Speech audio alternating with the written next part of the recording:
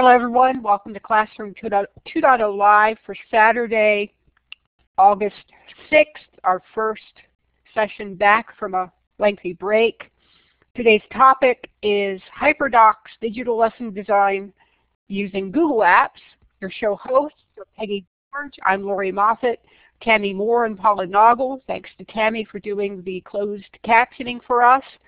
Also thank you to Patty Ruffing for doing the new Collaborate introduction that's in the Live Binder, as well as the PD certificates for us.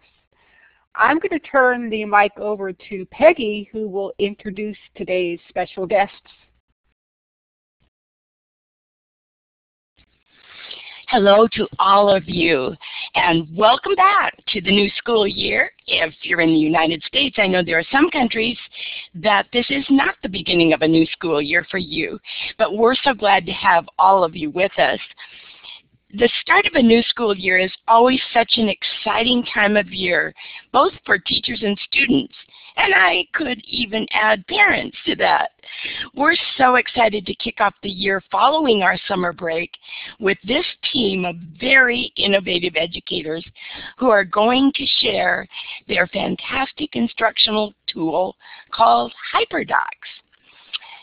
Lisa Highfill, Sarah Landis, and Kelly Hilton are the creators of this tool, and I can't wait to have you hear all about what it is, how it works, and how you can use it in your classroom or even for professional development with other teachers. I used to teach my pre-service teachers how to use a Word document to create something we called a launch page. Some of you may have heard of that many years ago, and they used it for creating lessons with students. HyperDocs takes this to a much higher level of student engagement and interactive learning. Technology has advanced so much in recent years, and now we have the opportunity to facilitate learning in much more creative ways that really help learners to take control over their own learning. Well, ever since I learned about HyperDocs from our advisory team member, Maureen Tomanis, I was hooked, and I have started lurking, stalking, following every webinar and hangout on there they have offered. And I know you're going to be inspired and hooked once you see the incredible potential of this free tool today. All of them are from Pleasanton Unified District in California. Lisa's a K-12 instructional technology coach. Sarah is also an instructional coach, and Kelly is too. So we have some real tech experts with us today. Let's see.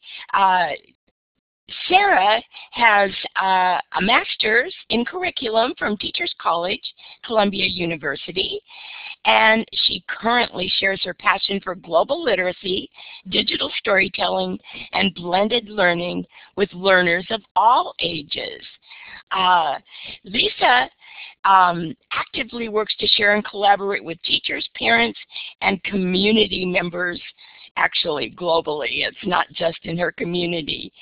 And Kelly has taught in the classroom for 15 years and is currently an instructional coach. As a teacher, her classroom served as a laboratory for educators to be able to come in and observe reading and writing workshop and blended learning. And now she's dedicated to coaching K-12 teachers daily in all subject areas on student-centered instructional design and delivery practices. So welcome, Lisa, Sarah, and Kelly. Thank you so much for sharing with us today. And to get started, I'm going to ask Lisa to answer our newbie question, and then they'll take over and continue with their presentation. So here's our newbie question. Why is it important to use digital tools to provide multimedia experiences for students? Lisa, take it away. Thank you so much, Peggy. It is such a great pleasure to be here speaking with everyone at Classroom 2.0 Live. You know, we have different kinds of students in our classrooms these days.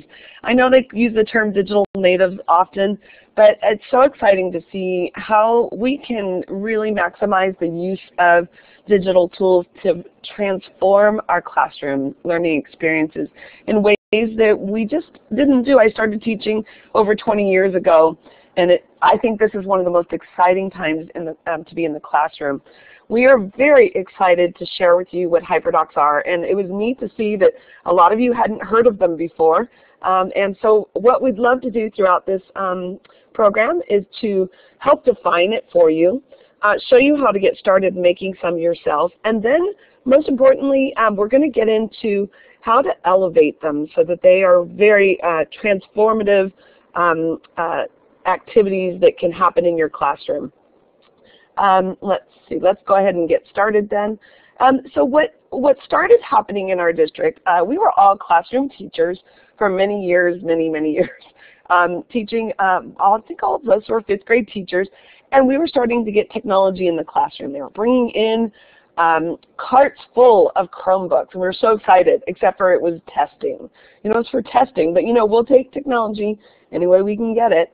And we noticed that a lot of people were not sure how to manage this with a full classroom of kids, you know, especially the lower grades, you know, and then being digitally safe with the older grades. We were noticing people were writing up on the board a URL and taking them to, you know, consuming websites where you would just consume information or play games. And we really felt like there's so much more you can maximize learning in the classroom. Well, we also understand that this is, you know, my manifesto for teaching these days, and I keep adding to it because these are the things that we're expected to do in our classroom all at once, along with, you know, if you're teaching middle school, 180 students.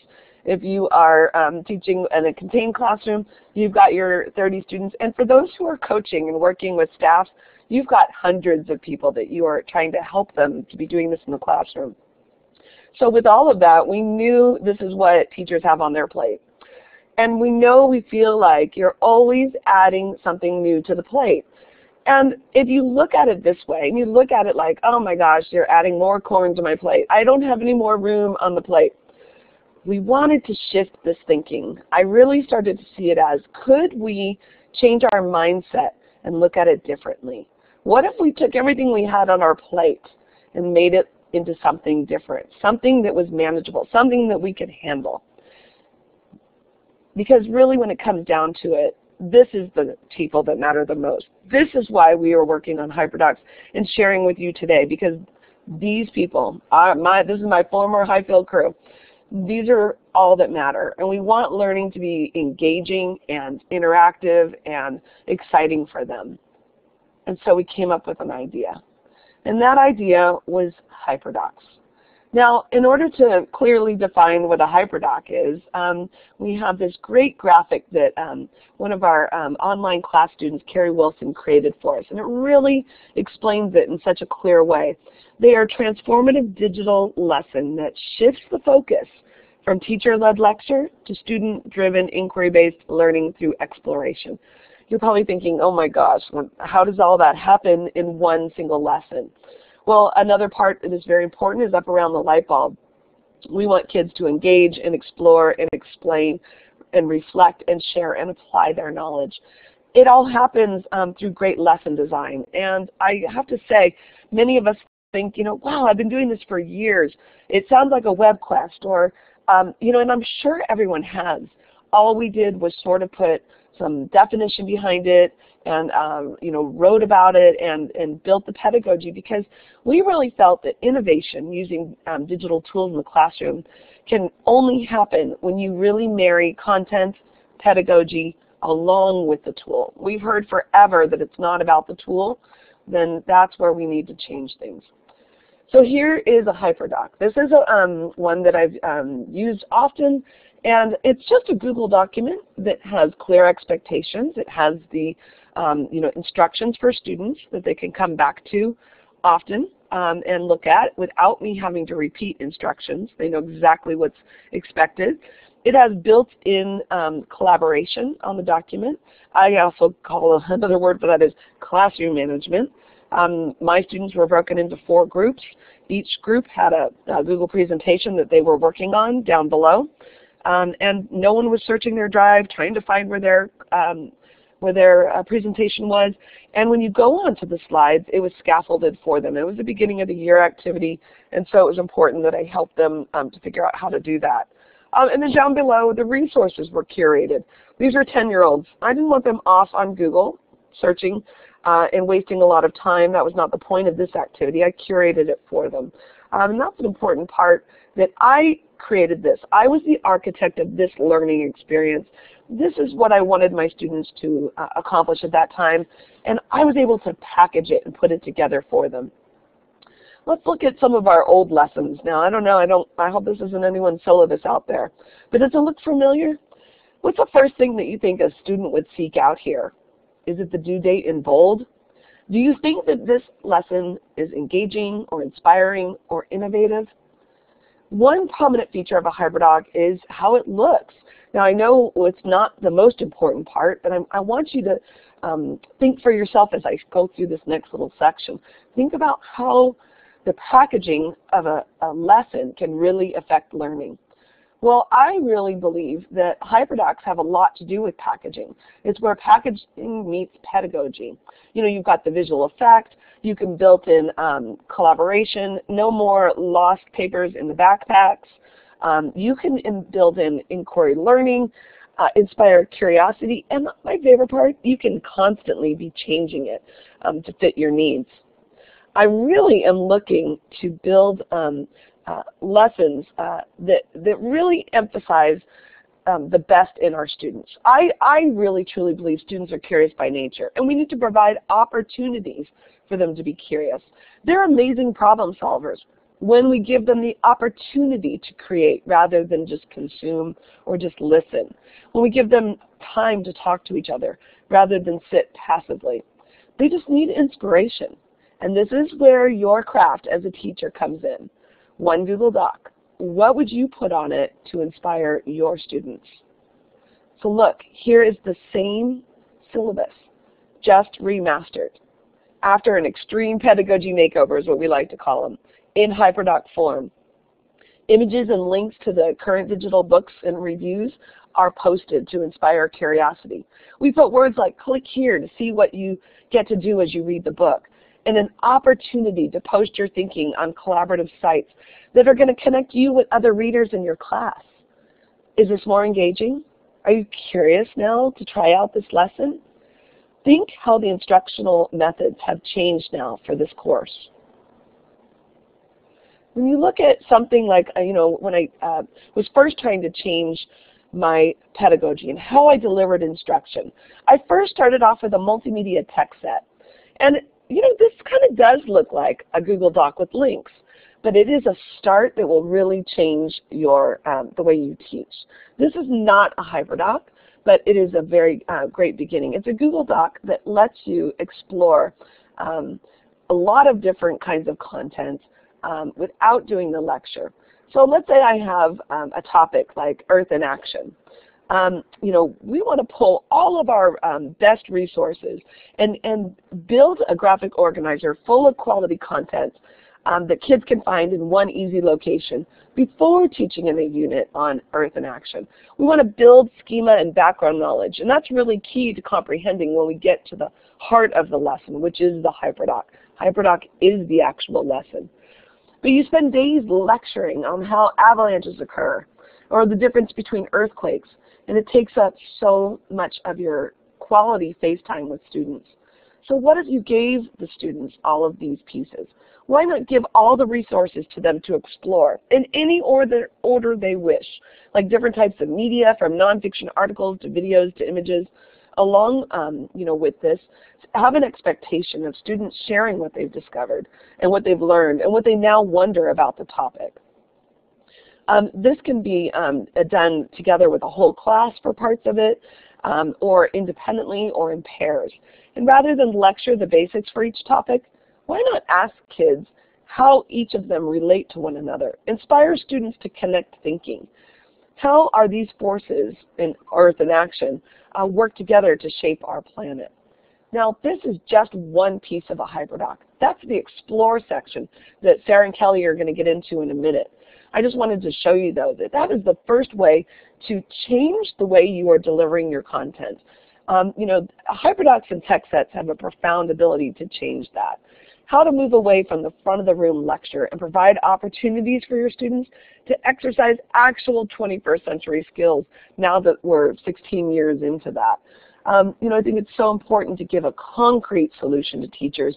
Instead of just using buzzwords and saying you should do it, we've actually created a structure that you can follow step by step. We want students to be creative and collaborate and critical thinkers and communicators. But then we ask them to sit quietly while we explain everything and tell them exactly how it's to be done. It's time to shift that focus. And I think HyperDocs are doing a great job. I do warn you, though, a HyperDoc lesson is much more than some links on a document. But they can easily lack innovation and become a fancy digital worksheet. In order to avoid this, I am always asking myself this question: what is it that I could do now that I couldn't do before? I'm going to leave you with that thought. It really is key to creating a powerful learning experience for your students that will transform your classes. And I will now hand this off to Sarah. Thank you. It's great to be with you guys today. This is Sarah, and Lisa has had a chance to explain the history and pedagogy behind HyperDocs and digital lesson design. What I would love to do today is share with you the nitty-gritty of how to create a HyperDoc. We've basically condensed the process down to these 5 steps. It's really a series of decisions that you make as a teacher. Thinking through these key things will help you create a HyperDoc that is not only student-centered, but also demonstrates sound pedagogy. So those 5 steps quickly are: determine your objectives, determine learning cycle, determine some packaging, consider your workflow, and then get into design. Next, I was hoping to explain to you a bit more about determining objectives. This is probably the easiest step in the creation process. These snap decisions you make will guide you through the basics of your HyperDoc content. Quick tip for you when first getting going with HyperDocs: start with one that has a low cognitive load. Step back and observe your students' learning. So you may choose a lesson that's fairly simple in content so that you have a chance to observe the kind of process of learning on a HyperDoc. Step 2 is determining your cycle of learning. During this step, you'll decide which cycle is most appropriate for your lesson. If you teach science, for example, you may choose a 5 E's approach. If you teach in a district who implements the workshop model for ELA, you may choose to develop a HyperDoc with that teaching cycle in mind. We've even developed our own basic HyperDoc model, which has 7 key components, and that would include engage, explore, explain, apply, share, reflect, and extend. Quick tip on step 2 of the creation process: if you're new to HyperDocs, we encourage you to start with the Explore, Explain, Apply model. This is one that can be accomplished in a shorter period of time generally, and we find that a lot of teachers that are getting going with HyperDocs feel really successful with the short 45 to an hour lesson. Next step in the process is to consider your packaging. So what you would do here is decide which Google app you want to package your HyperDoc on. Do you want to stick with Docs because you feel comfortable with it? Do you want to use Slides for its advanced design features? Maybe you'll try Maps for a social studies or geography lesson. Develop a HyperDoc on site because you want to create a thematic unit of study. Decide which packaging option is best for your lesson. Quick tip: you might want to start with whatever Google app you feel most comfortable with. I know when we were first getting going with HyperDocs, we would use Docs and then eventually moved into Slides and have gone on from there. The next step in the creation process is step 4, where you really have to decide which workflow option is best for you. Unfortunately, this is a very personal process, and it's hard for us to answer individual workflow options. But we've realized that deciding on these 3 factors first will help you find the right fit for your own teaching needs. To push out content, you might use Google Classroom, you might share a shortened URL address, or offer a forced copy to your students. To collect the work, you can use Google Classroom again. You might use a Google form or some other method. We think it's helpful, too, to consider whether or not you'll be offering feedback somehow during the HyperDoc assignment in the way of commenting, face-to-face communication, or otherwise. A little tip in getting going with step 4 and determining which workflow is best for you, whatever you decide, you probably want to do your best to start the year off with that launch plan so that you and your students can get acquainted with the workflow norms for your classroom. All right, step 5 is probably my favorite step. This is where oh my gosh, this is where the fun kicks in. It's time to design your HyperDoc. So you're going to get an opportunity to pull on all that you know using Google design features. We have found that tried and true graphic design principles really come in handy when designing a HyperDoc. You'll want to consider font choices, color combinations, the power of images, and more. Using tables, customizable links, and other tech features, you can really design a memorable learning experience for your students. Also, during the design step, you can pull in your personality and really start to talk to your students at their level. And honestly, this is the part where you not only lose hours of your life because you start designing and time goes by because you're having such a good time, but you just have fun with it. Talk to your students, put your humor and sense of personality into designing your lesson plans for kids. Okay, so we've been introducing HyperDocs to educators around the globe for a while now, and we've basically found that there's just 3 ways to get started. So we thought we would kind of share some of that with you a little bit today. The 3 basic ways, again, as a teacher, you have a choice on how you want to get going, but here's your options. You can start with one of our templates. You can take someone else's HyperDoc that you've seen and remix it to fit your own classroom needs. Or you can start from scratch with a new Google Doc, Slides, Map, or Google Site. So let's look at templates a bit more.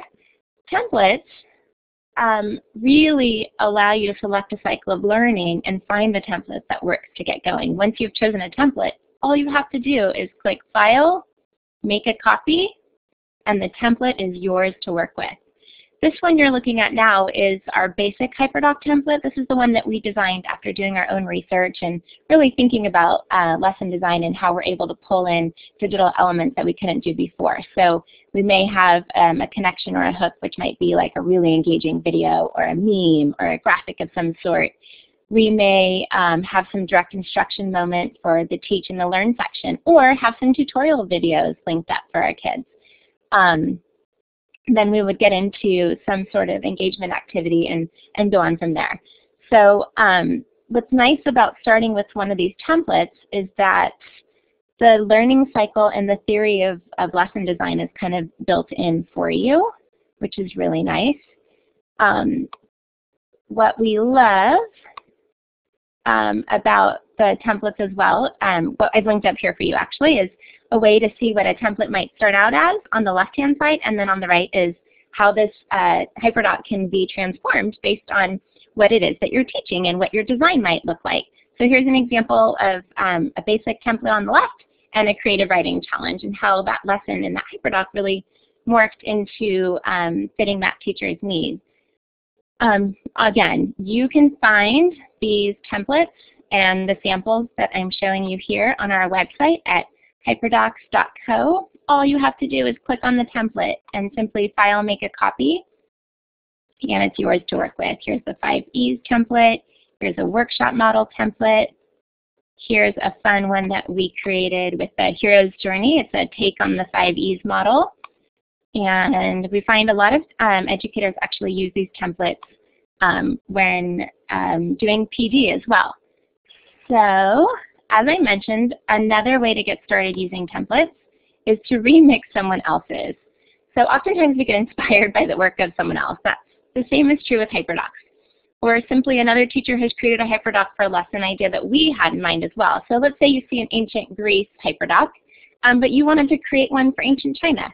All you have to do is file, make a copy, and start switching out the content to fit your needs.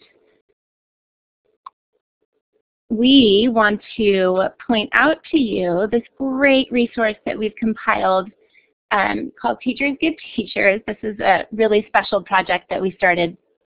And what we were able to do is curate tons of examples as a start, but then what we found was that teachers were sharing with each other. And so when you log on to teachersgiveteachers.net, again, that's teachersgiveteachers.net, you'll have an opportunity to give a HyperDoc away or take a HyperDoc. Here you can upload your own lessons that you've created for others to use. You can also take one by searching for a HyperDoc lesson that someone else has shared. We find that creating HyperDocs can take time, so we really believe in the philosophy of sharing.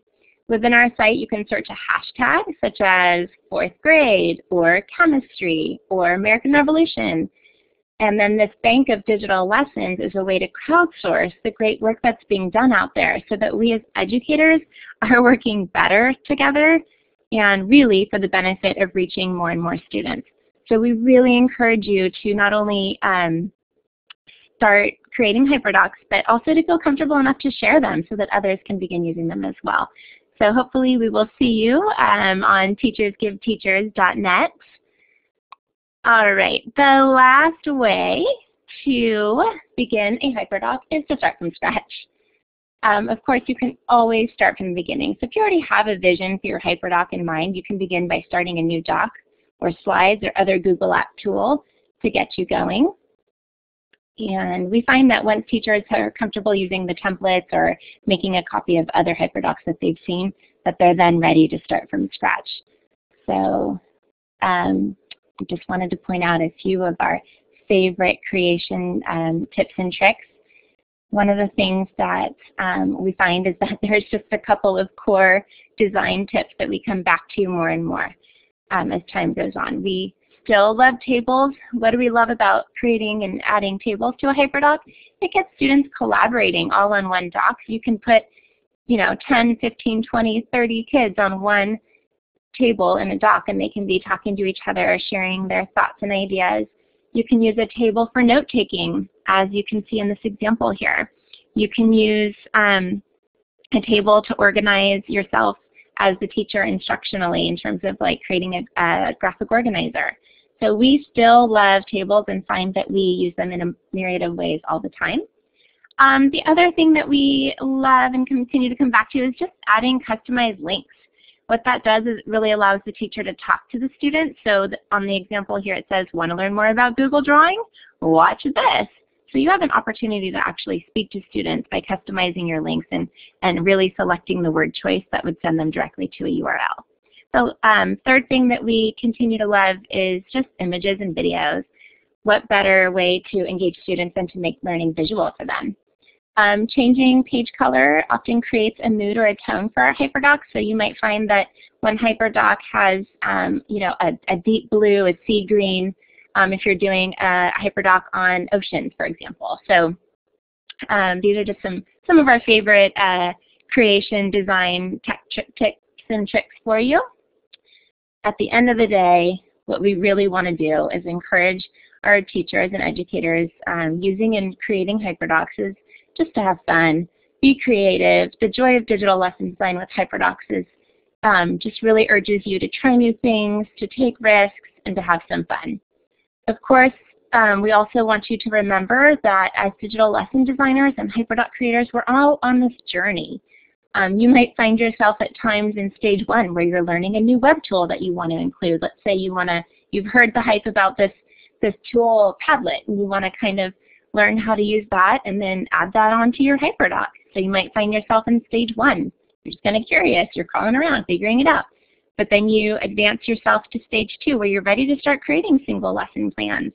You want to start practicing workflow or possibly taking an old lesson that you've used and reimagining it, kind of like what Lisa shared earlier about taking old lessons and HyperDocking them. Perhaps you're ready to look up into stage 3 and think, what can I do now that I feel comfortable creating single lesson plans? I want to try some new packaging options. I've been using Docs for a while. It's time to move along and start trying slides or even create a hyper map. Put a series of lesson objectives on a map. Maybe you want to get better about reflecting on your own progress, stepping back and seeing what's really working in your HyperDoc creation, or maybe you get in a rut. I know I get kind of stuck using the same tools all the time. So this progression just really encourages you to look up and think of ways you can, improve your own practice as a HyperDoc creator, but also be reminded that sometimes we go back and forth along this progression. And with that, I want to go ahead and introduce Kelly to you. Hopefully these steps and tips and tricks will help you to get creating HyperDocs on your own. Great, thank you, Sarah. So appreciate all that incredible information. And it's a lot of fun to really think about how you're going to put all of these HyperDocs together. And as Sarah shared a lot about the designing process and the thinking that goes in to putting your HyperDoc together, I'm going to talk to you a little bit about how we really think about how they redefine the student learning experience. Lisa mentioned in the beginning, always keeping in your mind, what is it that I can do now that I couldn't do before? So we do have some ideas about that as well.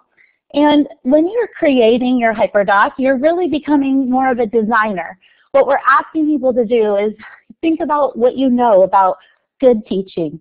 Think about what you know about Google Apps or any technology that you have in your classroom, and then think about how are you going to design an experience for your students that will really lead them into that redefinition of learning.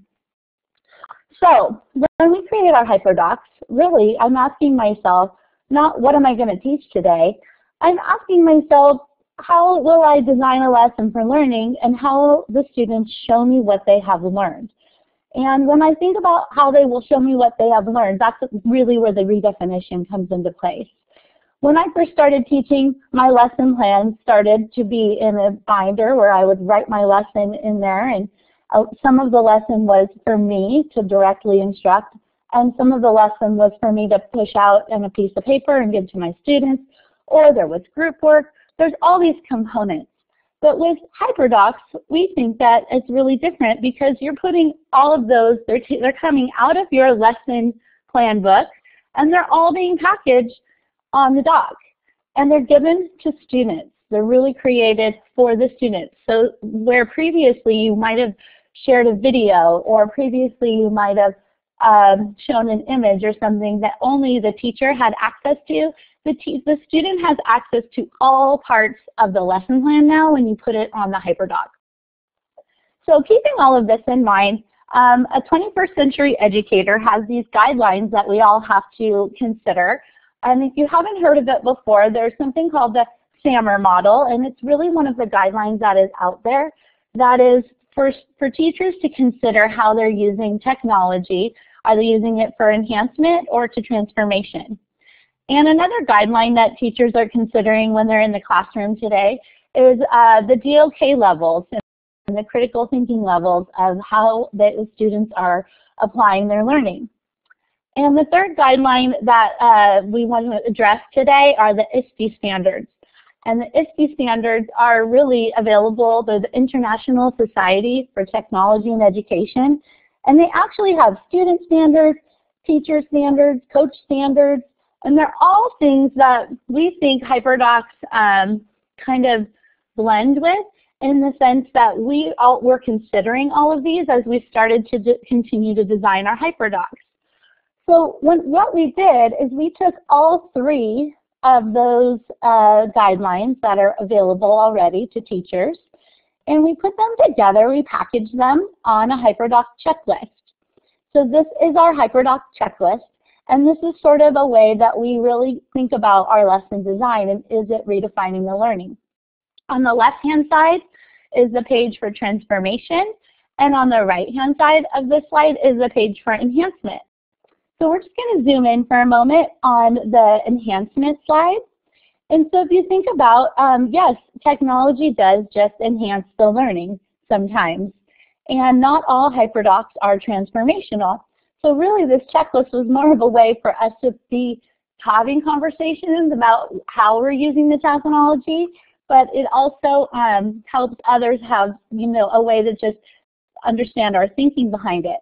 So with all of those standards on this checklist, on the left-hand column is the SAMR standards, And on the right-hand column is the depth of knowledge standards. So you can see level 1 below and level 2 above. So here's what I think of when I think of that checklist page. That was an enhancement use of technology. When I go into the computer lab, this is what I started to do when I first started teaching. I would have my 45 minutes in the computer lab, and we might go into the lab and spend some time, sometimes creating a PowerPoint, sometimes just looking at one web page, sometimes working on a packaged program that someone other than myself created for my students. And did it enhance our learning? Well, sure, it did. However, you know, with everything that's available today, we think we can take this a lot further with HyperDocs. And our labs are definitely a great place to go in and use the HyperDocs, but it's how we're using the lab, which is different with a HyperDocs. The second part of the page is the transformation on the checklist. So when you take a look at the checklist, I'm going to kind of go through all 4 quadrants. And the bottom left-hand quadrant talks about how is the technology that you're using and you're putting on your HyperDocs modifying the learning. And also, is it also providing an opportunity for students' critical thinking to be at a level 3 for their depth of knowledge. So I'm going to show you this quick example of a HyperDoc that I think kind of fits those 2 sections on the checklist. Now believe me, the 3 of us, have created this checklist, and we've had so many conversations debating the contents of our HyperDocs. So we really encourage you to go do the same, and you can still debate with us as well, because really what we're talking about is just being thoughtful in our pedagogy. But there's never like anything that we're saying that is exact. So take a look at this HyperDoc here. On this is a zoomed in section of a digital literacy HyperDoc.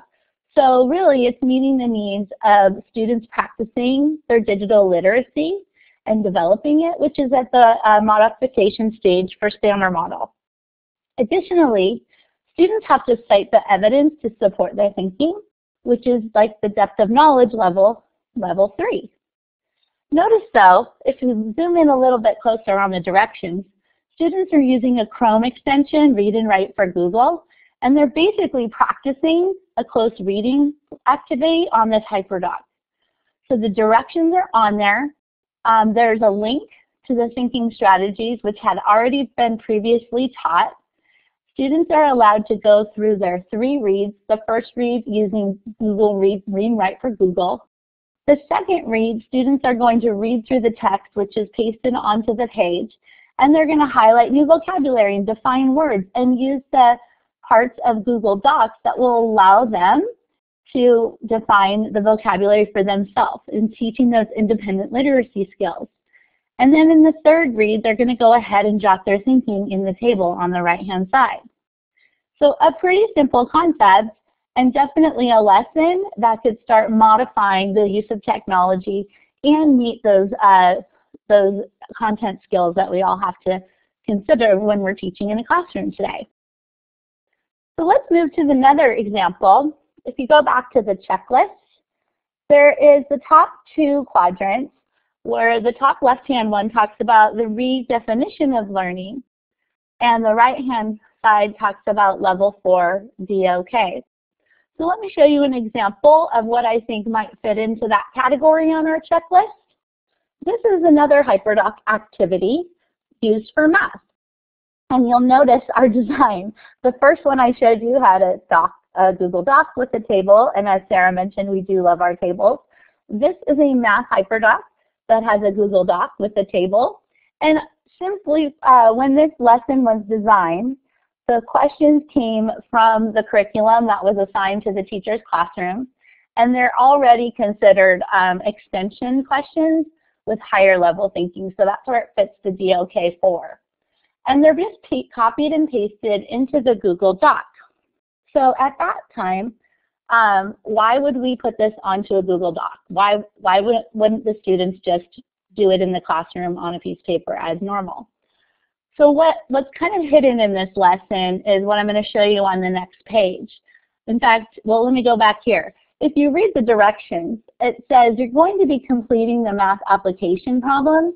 And when you are ready to show your work, when you're ready to show what you have learned, you are going to click here. And when you click here, it takes you to this next slide here. This next slide is called Show What You Know Bingo. So this is where the students were allowed to choose a tool that they feel comfortable using, and they could create their answer to their math question and link it back onto the HyperDoc. For example, EduCreations here is this one tool where students can talk, write, and speak into the app. It's on an iPad and it's on a Chromebook. So depending on what devices you have in your classroom, this works for both. So what happens in this lesson is the students are thinking, answering the math question, speaking and listening, talking their answers, showing the steps that they took in order to answer the problem, and then linking it back onto the HyperDoc. So to us, we felt like, well, this is really starting to redefine the learning experience. And as a teacher, it really helped me differentiate. In fact, I was able to go back and watch my students' videos and see all of their thinking and really pinpoint exactly where they were at and what they needed help with and which steps they were forgetting to take when it came to applying their math skills. So let's think back to that computer lab example photo that I had a couple of slides ago. That is one awesome way to use HyperDocs.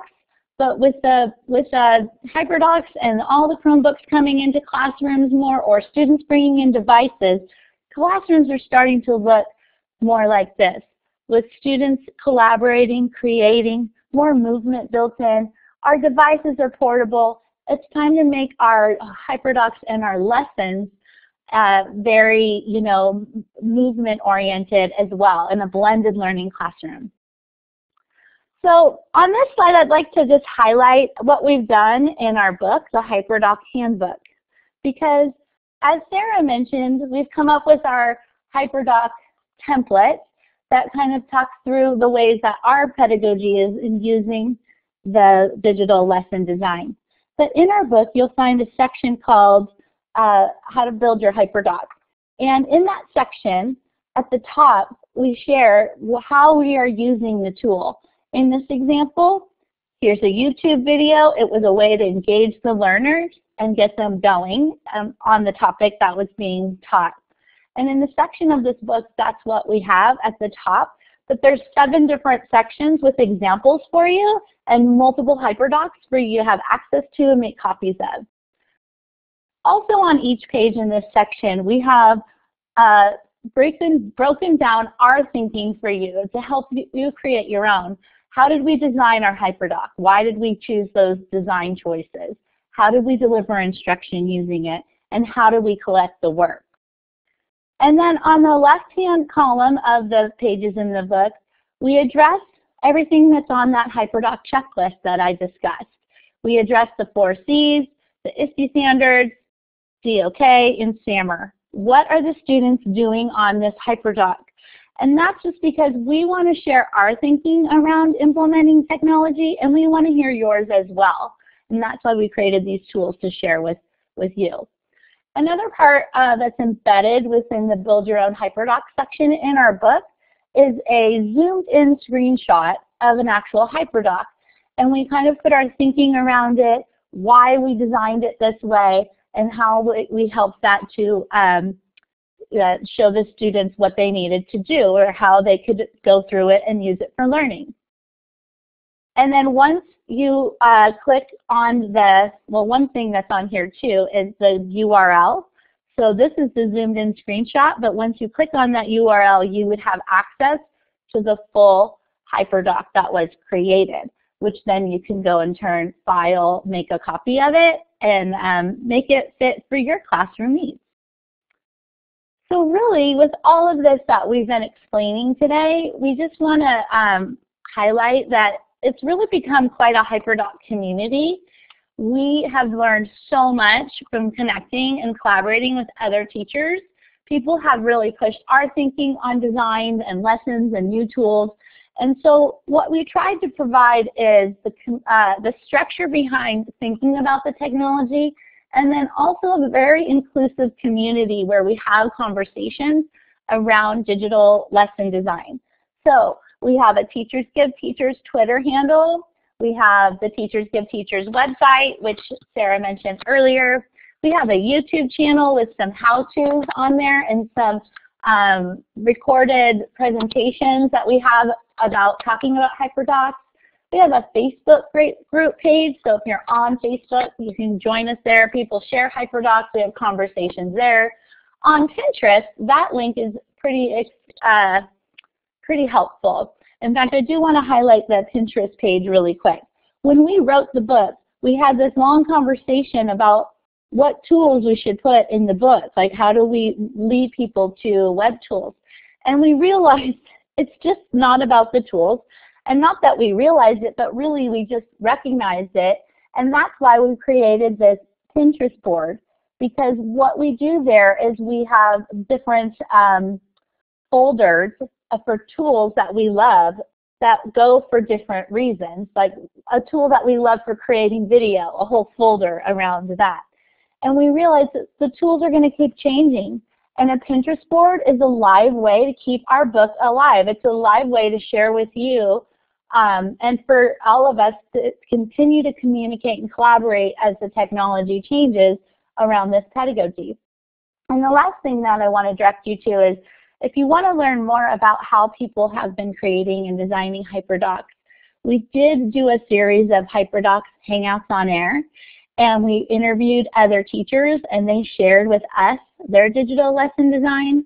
And let me tell you, there's some amazing educators out there, and they just really took this concept and took it to another level.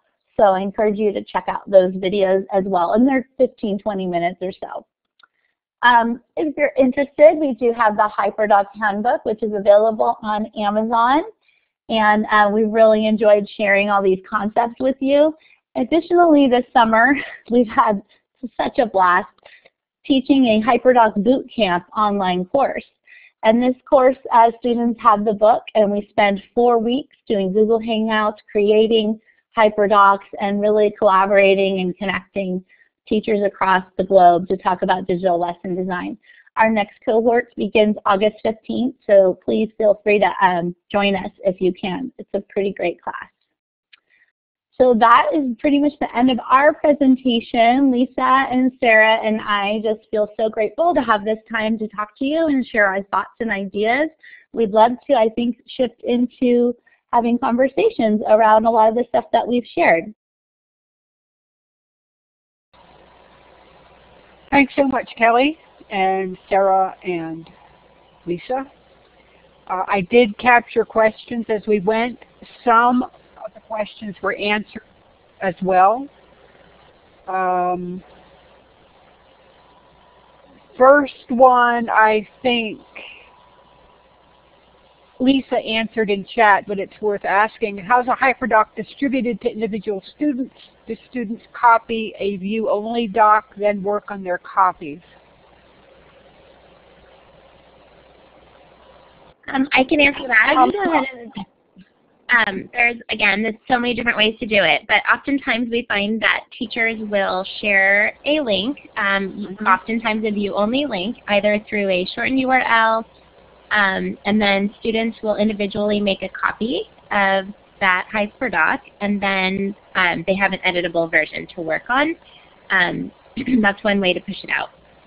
Another way to push it out is if you're using Google Classroom, you would add it as an assignment, and then Google Classroom makes an individual copy for each student with their name on it, and then they, again, have editable rights. Those are like the two primary ways. There's certainly other ways. If you're a teacher who maybe uses your website quite a bit, and you just refer your students back to your website often and say, hey, check out the newest HyperDoc link, you know, blah, blah, blah, Or if you are bringing kids to the computer lab and you say, check out the latest link that I've added for you there.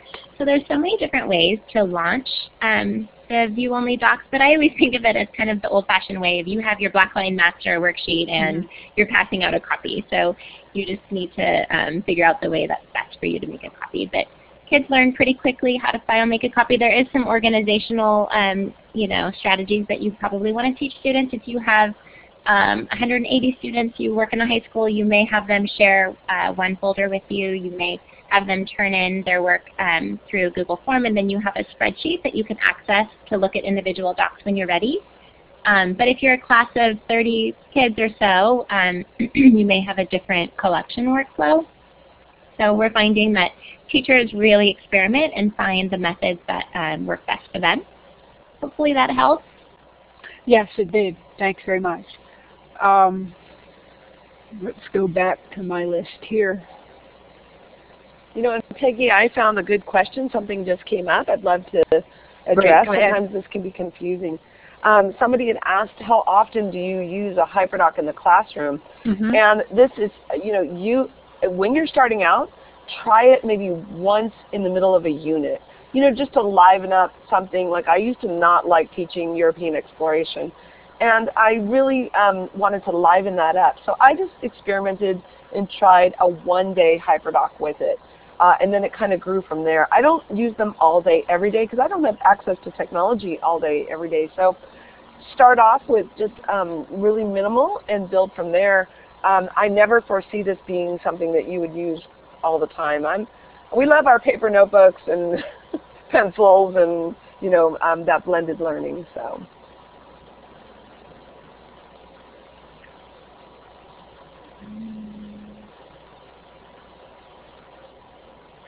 Have you gotten any feedback from students as to whether they prefer docs or slides or other apps when working with the HyperDocs? That's a good question. The one feedback we've gotten from students is hilarious. We asked my teenage son, who's in high school, and he likes it with the least amount of words on the page. Oh, he thinks that's the least amount of work. Which we really changed the colors, we changed the look of the slides, and had them choose between which lesson would you use. I think the most important part to it is the content you put on it. So my decision for putting it on a slide is really based on, maybe I don't want to link my students to a video and have them go to YouTube. I want it to be directly on the slide. Or maybe I want to grade their answer right away after looking at an image or a chart or a video. So I want to package it on a Google form so that the answers come to me in a spreadsheet right away. So really a lot of deciding how to package it comes down to workflow. I haven't had a lot of comments except for if there's too much on a HyperDoc. I think it's more work. Of course they don't want that. Do students ever create their own HyperDocs? Yes, I could talk to that. We actually do have students start to create their own HyperDocs. For example, we've talked about multimedia text sets earlier in the webinar, and sometimes what we've done is show the students how to search and research information on their own. And we've shown models of multimedia text sets for them so they can see how to curate their own content. And then when it's time to go do their own research and create their own project around informational literacy, we've had them create their own multimedia text sets because they've had that mentor text. And then they can use that to launch into their other projects. Sometimes, though, we also want to address one of and maybe Lisa wants to talk to this, but the very special student who wrote the foreword in our book. This is Lisa's niece, actually, and she wrote a foreword in our book about why we need to change how we teach. And she would take some of the lessons that her high school teachers were creating, and she would put them on a doc and share it with them so they could see some of the potential as well. So students can absolutely create HyperDocs for each other. If I were a high school teacher, I would definitely just give them the concept and the structure and have them create them for each other. It would be a great way to get the kids collaborating and learning. What about classrooms with minimal technology? Will HyperDocs work there? Yeah, I saw that question, and the one below it, I can address both of those. Great, thank you. When I in the classroom, you know, I like to say if I had one device per table group, then I'm good to go. I don't love when it's one-to-one because I don't feel like the students talk to each other enough or figure things out together. I love it. I just build my lesson with the amount of devices I have in the classroom. I did allow students to bring their own device, or you know, I wrote a lot of grants just to get one Chromebook per desk, and I think it worked really well. So the kids were working from paper and then going online and sharing that task. The question after that I think is great is, have you used it for flipped learning? And I did a lot of flipped teaching some years ago, and I feel like this is really helped me evolve my flipped teaching because I was not comfortable with having kids, you know, doing their, I don't love homework. I don't assign homework. And then here I was assigning videos at home. I see it more as HyperDocs or just-in-time teaching. You have the opportunity to package your video tutorials and your extended, you know, explain lessons right in the lesson when they need it and where they need it. So you package those videos in the location of the lesson as they need it. I find it to be much more successful, actually. Great.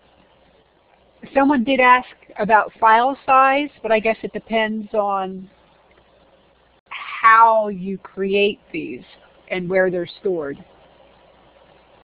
Is that correct? Well, sure. We use Google Drive. So the Google Drive with our Google EDU account, we have unlimited storage there. So we do encourage teachers and students to use that if your district has adopted Google Apps for Education. And also within your Drive, when you start designing and creating multiple HyperDocs, your Drive will get quite filled up. So we like to show teachers how to use the folders within the Drive, and you can even share the folders with each other. And so we don't have to worry as much about storage with these tools. Okay. And what about printing them? Does that defeat the purpose? I guess it depends on what you're trying to accomplish with your HyperDocs. It really depends. Because like Lisa mentioned, we wouldn't recommend this for everything because a classroom teacher is creating, you know, their whole day as lessons. So a lot of times we may put an activity on the HyperDoc and then work on paper or do a design challenge, or they're actually sketchnoting or drawing or doing other types of any educational instructional methods that are tried and true. So we don't want to take away from all of those. It's just putting it all together and integrating the technology as well. So definitely a blended environment. And sometimes you do need to just print out things and have kids work in that way. Thank you. Those seem to be the questions that I was able to capture, as well as some that came in as we were going along with the questions. So thanks very much. And I'm going to turn the mic over to Peggy. Thank you so much, Lisa, Kelly, and Sarah. We have learned so much, and I know everyone is as excited as I am about getting started and trying this out.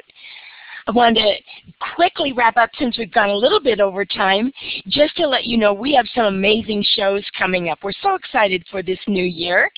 And next week we're going to hear from Christina Cantrill and possibly a couple of her colleagues to tell us all about letters to the next president. She did a real quick introduction to that at the end of one of our last webinars, and this is a project that is appropriate for all ages, especially if you're in the United States, but even people outside of our country are interested in what's going on in the U.S. in our elections. So check that out. On August 20th, Matt Bergman is going to be with us as our featured teacher, and he's going to be sharing amazing digital projects for all students with Google tools. On August 27th, Matt Buchanan is joining us to tell us all about a rubric he has created that is free. It's called the Orange Slice Rubric, and it works in lots of subjects.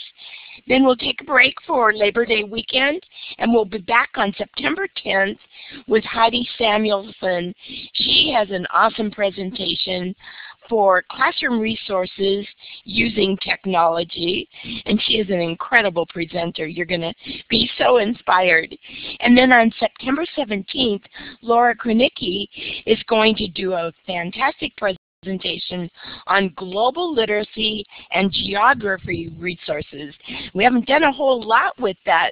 We did global Google Maps a while back, but this whole focus is on geography and literacy, so I know that you're going to love that. So I hope you all come back every Saturday, same time, and if you can't join us live, we will be putting all of it in our archives as a recording, so you can watch it then or you can share it with others. And Lori, you can quickly wrap us up here.